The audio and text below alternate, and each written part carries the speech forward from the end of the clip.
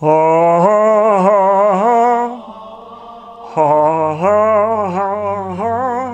upgraded my green screen setup. Yes, we can now see my feetsies because people kept asking me why they were cut off, because my green screen didn't cover them. But now it does. And I've also gotten rid of my torso. I've decided it is unnecessary to have a body to talk about fantasy, or at least this part of it.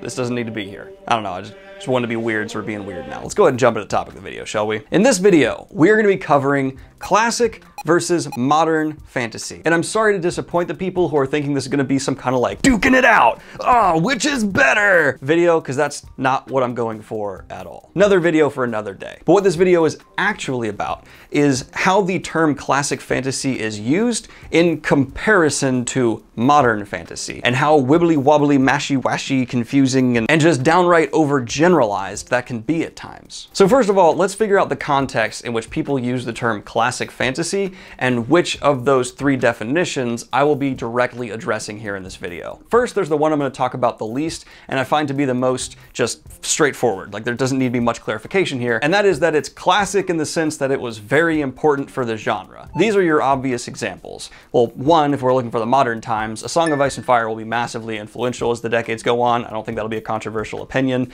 and it is going to be an icon of the fantasy genre. Whether people are embracing it or trying to steer away from it has yet to be seen, but A Song of Ice and Fire, even if it's just in the conversation of adapting fantasy, is going to be considered a classic. We go further back, and then you have things like His Dark Materials, Lord of the Rings, Chronicles of Narnia. They're classics in the sense that they are icons of what the genre can bring to the table. That's not what this is focusing on either. Then there's the second definition, which we'll touch on a little bit, and that is the relevance of the story. Is it modern in the sense that it's here and it's something we're all still discussing, or is it classic more in the it's in the days of past, it maybe had its influence, but we're not talking about it with what's going on right now. We're going to touch on that a bit because I find that to be the most connected to the third definition, and the one we're going to discuss most closely. And that is the classic style of fantasy versus the modern style of fantasy, which is the biggest gray, wibbly wobbly, mashy washy thing on the planet, in my opinion. There are a lot of comments like these ones on my channel,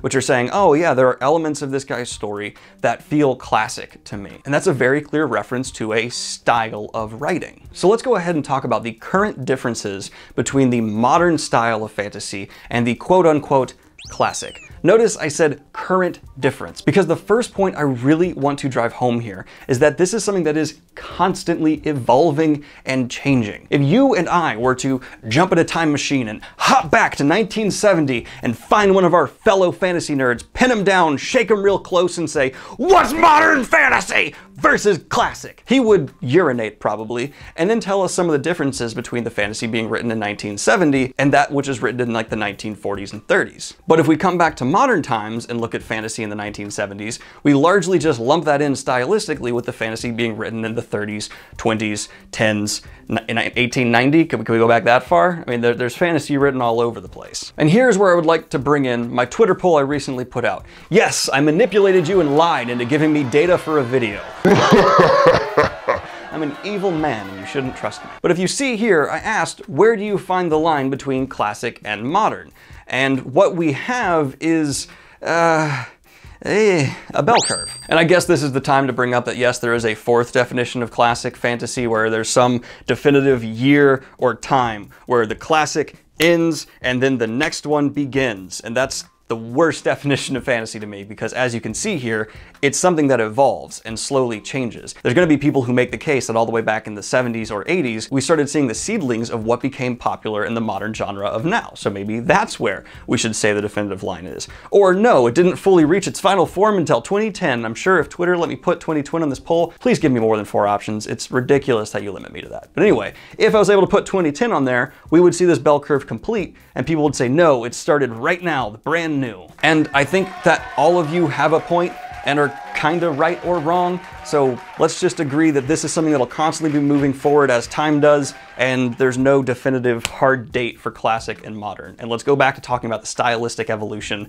which is what this video is going to be focusing on. But don't you worry, my fans of bell curves. We're going to be talking about bell curves within bell curves soon, so just buckle down. So when the conversation of the style of classic fantasy shows up, inevitably, hopefully, I love these people, the hardcore fantasy nerds show up, and will bring up all kinds of authors who were well ahead of their time, and maybe their style, even though they were writing in an era which is pretty definitively talked about as classic fantasy, will hold up to modern trends. Now, not universally, almost no one, in fact, I would say there is no fantasy author who was writing in the 80s is going to read exactly like someone being written now. There's just too much change, but certain elements of their writing damn well can. I've recently started reading Guy Gavriel Kay, and I find his writing to, yes, be in the style of what I would say is classic fantasy largely, but he was vastly ahead of his time, as it's become abundantly clear even one book in, for what was standard in terms of character work and theming of his stories. Robert Jordan is another author who, yes, I'm very, very well versed in, and I can say that his character work was decades ahead of his time when he first started publishing The Wheel of Time in the 1990s. It's still up to par with what's being written now, with his care to tackle things like mental illness, the stresses, and the mental breakage someone could go through with the journey the characters are on. But to contradict that, I find the beats of his story, especially early on in The Wheel of Time, to harken back much more similarly to the classic fashion of fantasy story beats. I think that's somewhat related to his original ambition, which was to write The Lord of the Rings in a more modern context, so inevitably his story elements were glued to that formula at first. And then as these styles changed and the 90s transitioned into the 2000s, he broke away from that further and further. And then we get this great little experiment where you have a definite modern fantasy author, Brandon Sanderson, coming in and finishing off the series. And that gives us a very clear example of how it did just kind of naturally bleed into the modern genre. I think that's why so many people refer to The Wheel of Time, even outside of the hardcore fan base, as a wonderful bridge between classic and modern fantasy. There are, of course, authors who are the opposite of this, who upon releasing a fantasy book, it's already dated. Nothing in their writing really pushes the bar. Maybe it even just feels like it's all in an older style, but do not discount these people. Just because something's not at the cutting edge of the trends doesn't mean it's not worth your time or a valid, neat, worth discussion fantasy story. And I just want to take a moment to hit that note here in this video, because I feel like it can come off like I'm saying you have to stay on the cutting edge at all times. That's what's so important. That's not what I'm saying at all. I'm just trying to clinically examine how these things push forward and how we should talk about them when referring to classic as a style. So this question just became even harder to answer, because we don't just have the bell curve of the style of modern fantasy's rise and classic's kind of eventual downfall, which again, I mean, we still have people writing in a classic fashion, and we have people back in the day who are writing in a more modern.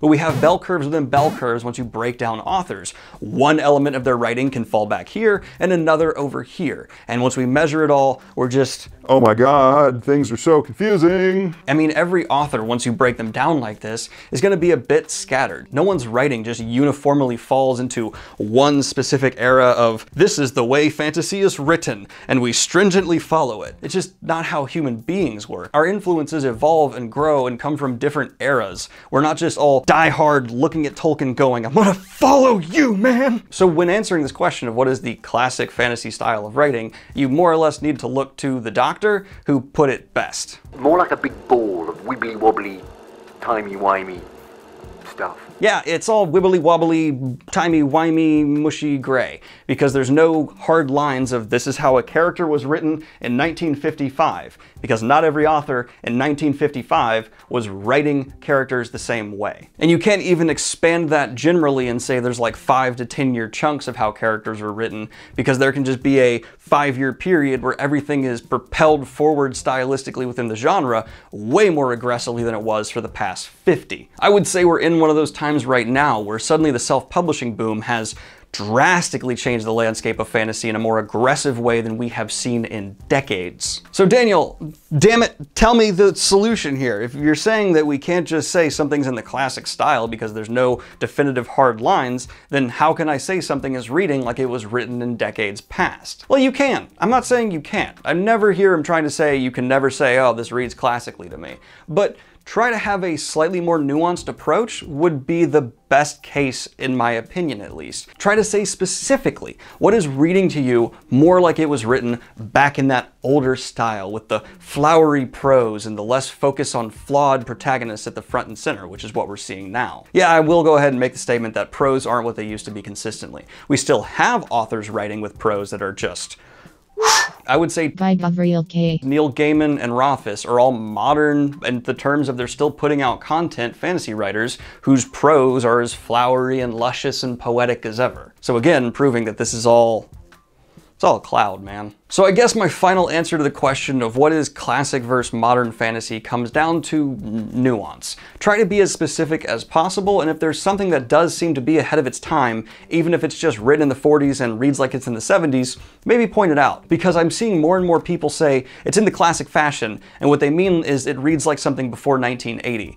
But there's no real tact there. There's a lot of difference between something that was written in the 70s and something that was written in the 30s. That's a huge gap of time where fantasy did change quite a bit. Acknowledge the ever-shifting bell curve, and note that people from different eras would consider what they were reading at the time the golden modern standard, highly evolved. Every generation of fantasy authors stands on the shoulders of the last to propel what we're reading further and further. If YouTube allowed me more characters in titling this video, it wouldn't be classic versus modern fantasy. It would be the breakdown of how classic fantasy is too blanket of a term, and instead we need to acknowledge the fact that this genre deserves the academic approach of looking at each decade individually and seeing how they slowly bled into the next, leading up to what is the current state of quote-unquote modern. Trends rise and fall, and they can even rise again. I think maybe in the next decade or so we might see prose become super important to what is considered good fantasy once again. It's just a suspicion, but I'm leaning towards that again becoming something that's really important to be considered a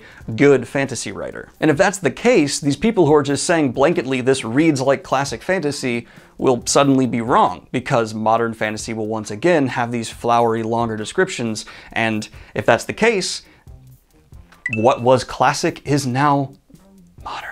Now, as always, I'm very interested in keeping this discussion going. It's difficult for me to do that because YouTube is limited in how much I can respond to you. There's 100 people making 50 different points, and I can't go through and leave the paragraphs for each I would need. But let me know where you think I got this wrong and right in the comments down below. Do you prefer it just being a blanket term of, yeah, it just reads like it's older and there's no real nuance between what's older and something that's much older? Or no, you appreciate the idea that there are trends that rise and fall, certain authors can't be just pinned down as this is a classic fantasy author, and we need to take the approach of, well, this guy had his world building on a scale that feels Tolkien-esque, but the way his characters evolved was definitely more similar to the modern trend of having these flawed people with mental issues, and they're not just morally in the right, they're more gray necessarily, because that's the conversation I much rather have, because I'm a big old lame nerd who spends way too much time thinking about these things. Anyway guys, like and subscribe if you have not already. Hit the Patreon if you want to support what I do here. I mean, I think I earned a like because I showed you my full feet. They're not cut off anymore. And that took a little bit of effort, so like button. Or is it on that side? I don't know. Anyway, have a good one, y'all. Peace.